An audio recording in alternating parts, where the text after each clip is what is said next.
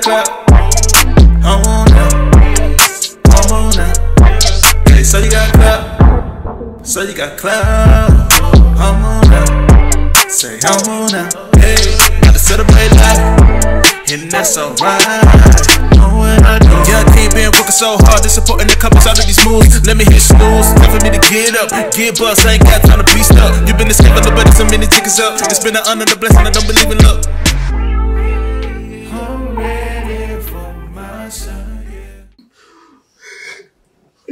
Oh shit. Okay, so alright, this was originally gonna be my first question because comedians don't get a lot of credit for being athletic.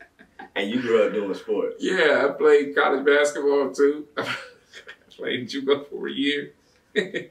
I'm like, so you went to college? Yeah, I could play. I'm like, yeah, I'm good. Yeah, I didn't go for sports. Okay. Yeah, I'm at a scholarship, but I didn't go for sports. I mean, I went to get an education.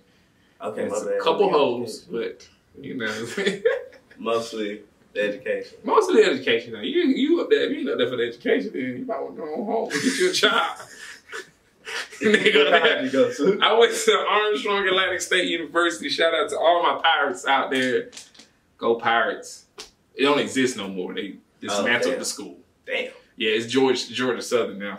It used to be a whole campus and everything, but then Georgia Southern. Well, Georgia Southern satellite campus now. We're no longer Armstrong. Ah, damn. Okay, you just talking some shit. Yeah, I know, man. I didn't know that. Okay. They killed us, man. When they disbanded? They did that like 4 or 5 years ago, man. We cried. A couple niggas I know we got together, pulled out some liquor for the whole. You know what I mean? But shit, it's over. Ain't no more Armstrong. It's over. Student loans still live though. Them niggas is still living.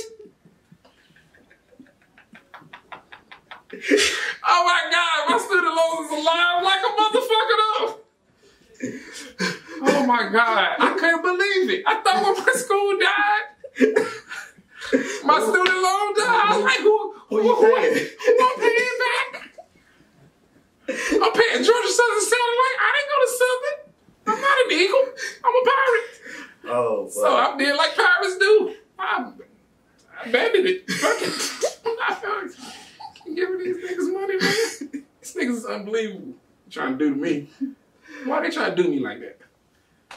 Yeah, that's an interesting. What I do to deserve this? You know what I mean? They disbanded this. They took away the band, right? They killed the basketball team. All the whole athletic department don't exist no more. You know what I mean? People was like living their dreams through that motherfucker. That's damn. Okay. But yeah, the student loans is definitely alive. So you know what I mean? Yeah, of course they are. So it's like damned if you do, damned if you don't. It's like, well, why did y'all just change the name? Y'all could have kept it Armstrong and just let Georgia Southern have it. Yeah. You know what I mean? Yeah. Let me believe. I didn't know. I feel you. But they had to do that shit. I feel you. You know, white men had to show their power. That's the kick of the white men.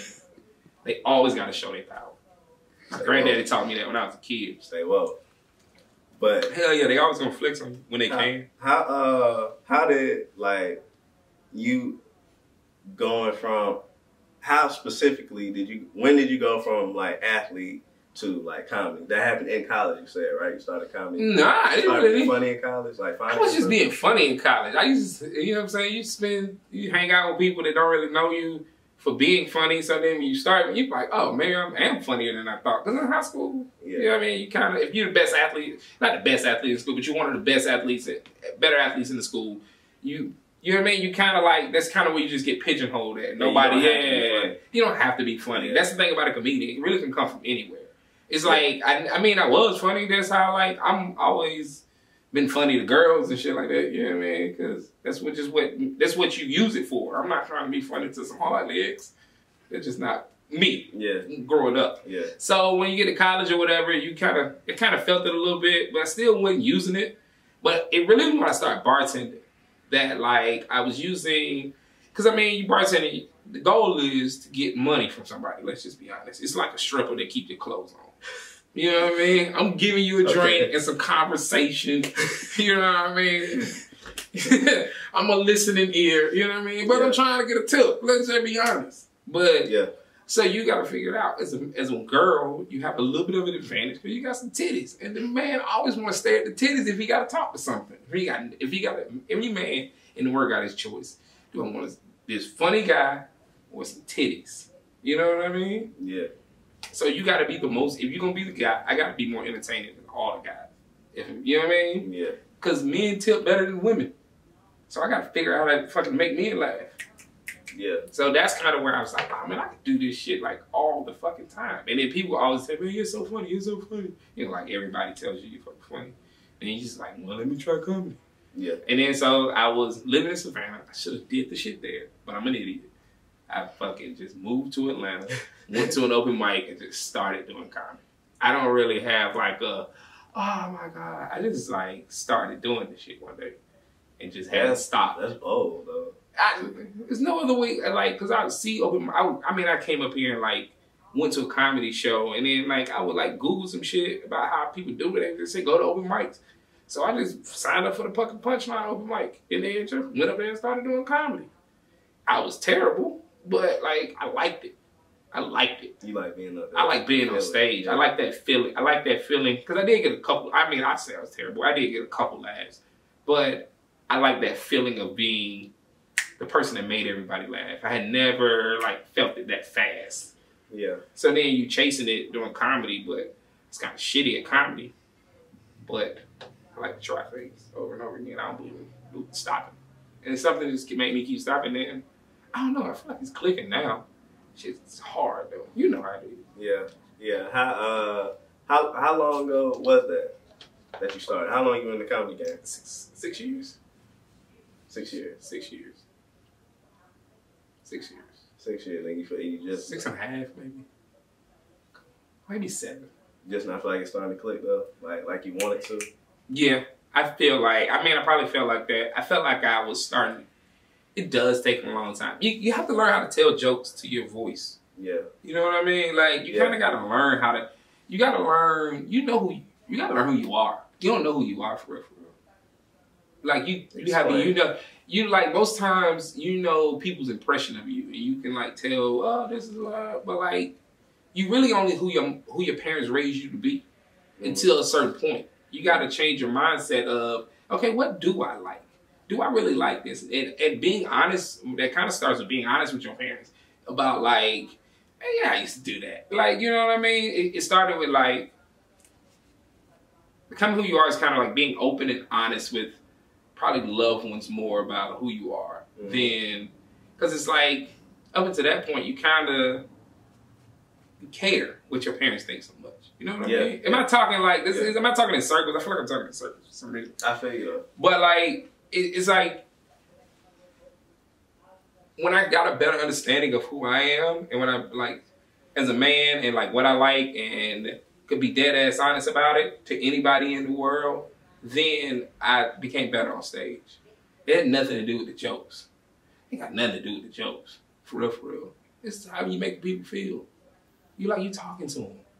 Like you forget that you're talking. Sometimes comedians, we get so into the joke writing and stuff like that we forget we talking to people. So you got to talk to people. So when you up there and you got to think about how it works, how a conversation works and how somebody's receiving this information that I'm giving. You know what I mean? Mm-hmm. That's why being honest, they say being honest on stage is the best way. Just got to open up. This shit's hard though. Yeah. It's because you got to make yourself vulnerable. Yeah. And it's hard to be. I give my wife the best credit in the world. She said something to me one day, and I probably took it to the stage more than she's like, I don't need you to be Superman about everything. Just when I need you to be Superman, be Superman. And I was like, oh, okay. It's like, it's okay to lose.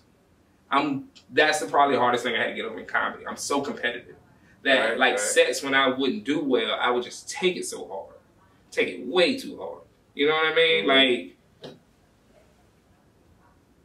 but the fair thing is, ain't nobody judging this shit, man. This is like for practice, for real.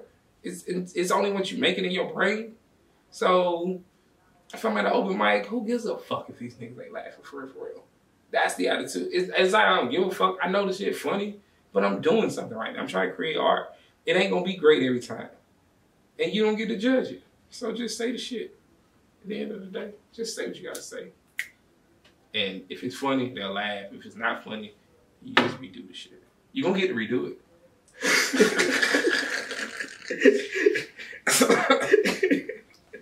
I'm trying to stop just laughing the whole time, man. I'm trying to be like serious. Nah, that was a really deep answer. Yeah, it's see, that's what I mean. That's why I said in the intro, man. I like your mind for comedy, like yeah. Okay, thank like you. I feel you, like you. I know you coming from like a deeper place, like you get this shit, like on the level that like a lot of people don't. You know what I'm saying? Like I can tell you love it, and I can tell you don't put a lot of time in. I do. You know I put a lot of time in. And that's probably what it was. Concept. Niggas you gotta stop being so sensitive about the jokes. That's the kicker.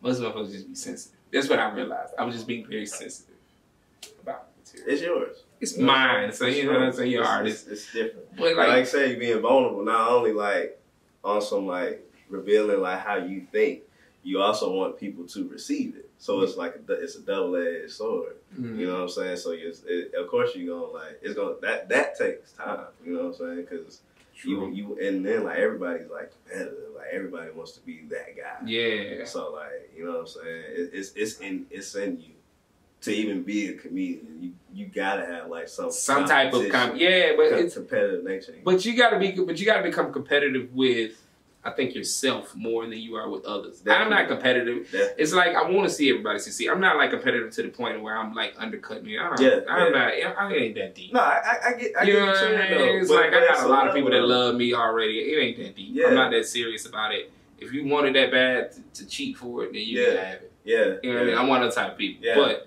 I feel that. But like I compete. When I say competitive, you get competitive. I want you to get competitive with yourself. You know what I mean? Mm-hmm. Every day is like, and hold yourself accountable, but don't harp on yourself too much. You know what I mean? Like, okay, let's just be better than we were yesterday. I made $2 yesterday. Let me try to make $3 today. You know what I mean? Set attainable goals for yourself, man. Don't be hard on yourself. Be straight, man. It's life. This shit long as hell. You gotta do this shit. You gotta do this shit the rest of your life, bro. You gotta do life the rest of your life. Yeah. Everybody be like, man, life go by quick. Man, this shit the longest thing anybody can do. Life long to the bitch, boy. Life long, man. It be long shit to do. You ever been somewhere at the fucking DMV or some shit, your phone died, you ain't got no charge? Shit. 33 minutes a long ass time when you ain't got no Instagram. That's why I'm thankful for social media. Everywhere I wake up, I thank God he put social media out, man. That's the boredest move, nigga. I grew up, nigga, with nothing to do. We used to play this stupid ass game called That's My Car when I was a kid. That's my car, nigga. We just watch cars ride by and claim a car that another nigga was driving. Who are we? What are we? What are we, British? Come on. What are we? Another nigga was driving it.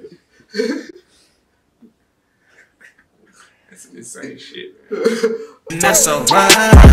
Know what I do. Yeah, I can't been working so hard, they supporting the couples out of these moves. Let me hit snooze, time for me to get up. Get bust, I ain't got time to beast up. You been escaping, but so many tickets up. It's been an honor, the blessing, I don't believe in luck. I'm ready for my son, yeah. And I dare you to get in my way. Cause I'm ready for my son, yeah. You better get so you got clout. So you got clout. I'm on now. Say so you got clout.